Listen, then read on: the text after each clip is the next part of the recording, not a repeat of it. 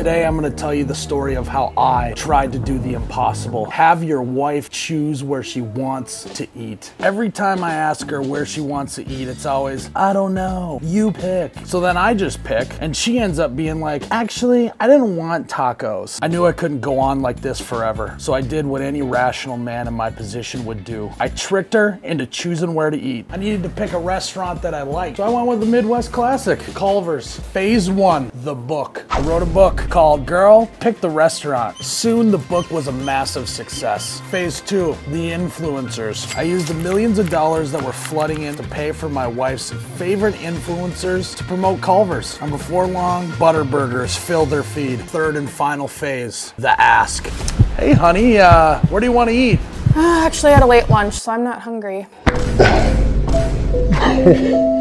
Screw it, I'm going to Culver's. Really? There's like 10 people I follow that love Culver's.